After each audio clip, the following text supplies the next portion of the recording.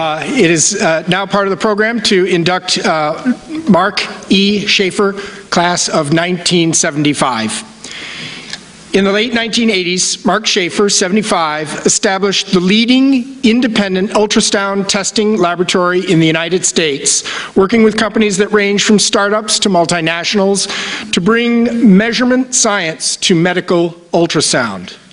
Over the years, his work has helped advance many medical technologies, including vibrating wires to dissolve blood clots in the legs, ultrasonic scalpels for cataract removal, the most performed surgery in the United States, an ultrasonic helmet to treat stroke patients, an ultrasonic approach to harvest stem cells, a laser ultrasound device that identifies malignant versus benign breast cancer, which is now in clinical trials, an ultrasonic misting device that accelerates wound healing, an ultrasonic liposuction system, an ultrasonic device for treating epilepsy and depression, which is in clinical trials, an ultrasound probe to continuously monitor heart function during surgery and postoperatively, lithotriceptors, which are kidney stone crushers, the most prescribed treatment for kidney stones, and even ultrasonic toothbrushes and hearing aids. Along the way, he has also invented a better way to scan pigs for fat content and a way to automatically size knots in lumber for improved wood utilization in lumber yards. In his most recent entrepreneurial effort, he invented a way to combine ultrasound and light to treat bacterial biofilms, which are responsible for 80% of all chronic infections in humans. This new treatment will have application to acne, atopic dermatitis or eczema, rhinosinusitis, diabetic wounds, and implant infections. His company will soon begin clinical trials, beginning with acne patients. In recognition of his efforts, he has been named a Fellow of both the Acoustical Society of America for contributions to ultrasound measurement technology and to the American Institute of Ultrasound in Medicine for contributions to ultrasound measurement technology and for his leadership in standardization and safety concerns for medical ultrasound. He also received the United States Forest Service Chief Award for Technology Transfer for the work in lumber grading. Dr. Schafer has numerous publications and has been awarded over a dozen federal and state research grants. Currently, he is the holder of 22 patents for products he has developed. He has given an invited lecture at the Royal Society of Medicine in London and spoken at conferences worldwide on the accurate measurement of ultrasound devices for patient safety. Dr. Schafer has worked with the FDA and other groups to develop procedures, equipment, and standards that keep patients safe during ultrasound examinations and treatments. He has helped develop the basic safety indicators used on all ultrasound imaging equipment worldwide. More recently, his Ph.D. work from 1988 has now been adapted as a technique to measure high-energy ultrasound therapy devices used to treat cancer.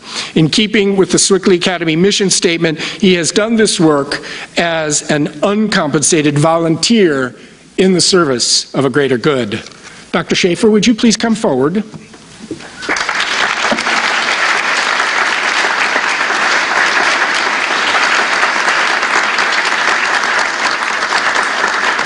Dr. Schafer, it is my pleasure, on behalf of Swickley Academy and the Alumni Association, to induct you into the inaugural Technology and Science and Technology Hall of Fame. Congratulations. Thank you.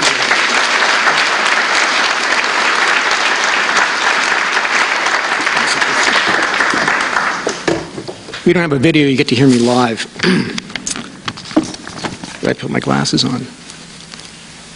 I want to thank the selection committee and the school for this honor. I'm truly humbled to be here among great friends like Jim Cavalier and some of my classmates, and all of you, the current students at Swickley Academy.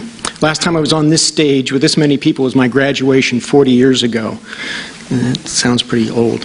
I prepared a couple of thoughts regarding STEM, science, technology, engineering, and math, our students here, and how Swickley Academy helped me get here. First, I'll translate. Can we start the slide deck? Do I have to do this myself? Okay. Okay, STEM students and essay. Oh, do I have the clicker? Okay. There we go. So let me translate some of what that citation said. I'm an entrepreneur, which means I've worked mostly for myself or companies that I've started, and I've used ultrasound, which is sound you can't hear. Now, ultrasound has touched every one of you, literally. When you go home tonight, ask your mom if she had an ultrasound done, and she'll probably say yes. So your first baby picture was an ultrasound scan. Maybe not quite like those, but something like that.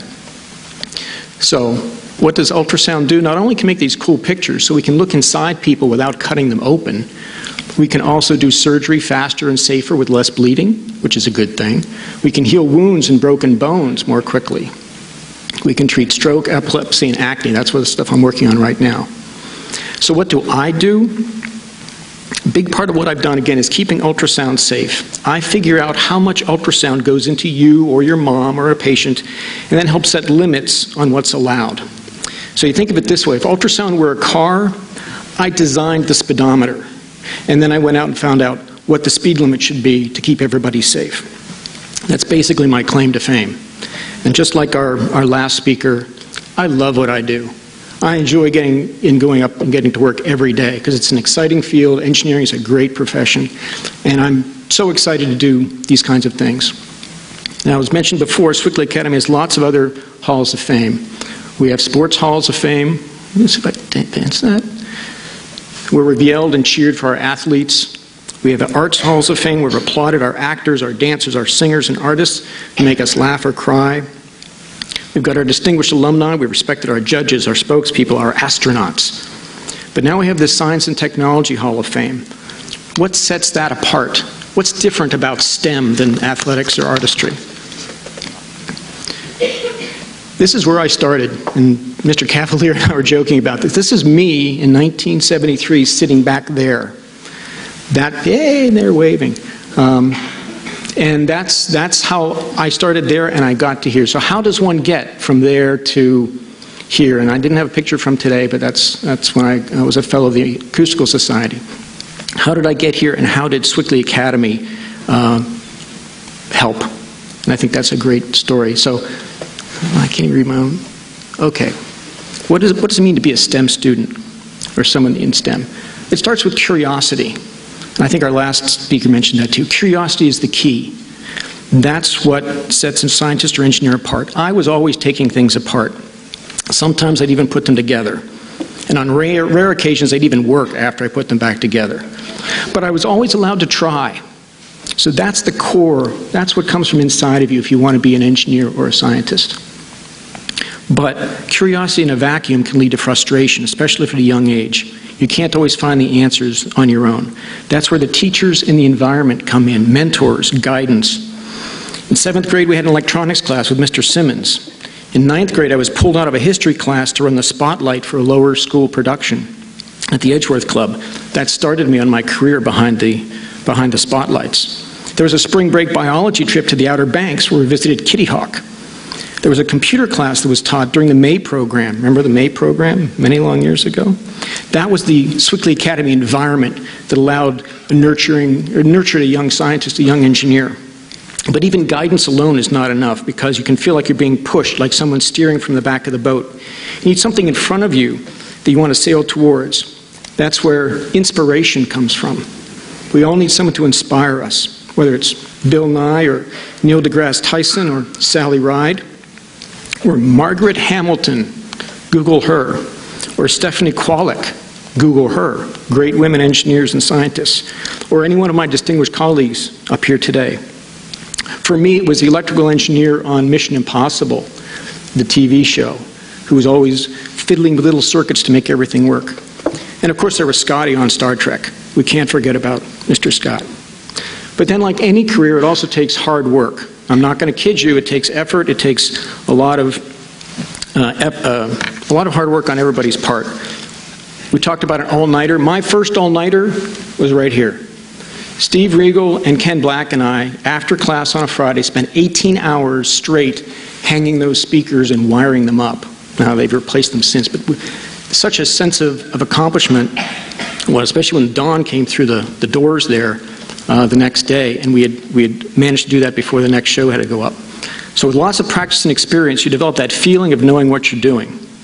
Then you get to the best part, that confidence in your ability, in what you know and what you can do.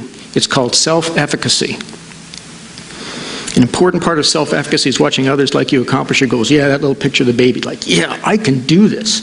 That's a great feeling. And that's where, again, that SA community provided the environment for success. Responsibility fosters leadership. By the time I was a senior, I had done dozens of productions. I'd run the spotlight for stars like William Wyndham and Vincent Price. I had 20-some keys to different doors on campus. Literally. Teachers came to me because they needed to get into things. It was fun. I was the campus tech guy. So finally, some guiding thoughts. You've heard of the trial and error process. It works, but only if you're not afraid to try and fail. The background image here are some of the prototypes I built while trying to perfect that ultrasound speedometer I mentioned before. Eventually, I built the world's best, but there are lots of mistakes along the way. Each one of those is a failure. But you learn from each failure. Each one brings you closer to the goal. So here's some quotes that I really think are important, if I can read them. Once we believe in ourselves, we can risk curiosity and wonder. To live a creative life, we must lose our fear of being wrong. There's nothing wrong with being wrong if it's a step to the next level. And this is my favorite. The master has failed more times than the beginner has even tried. That's what engineering's about. Trying, failing, trying again until you get it. So don't fear failure. Don't stop trying. And stay curious. Thank you.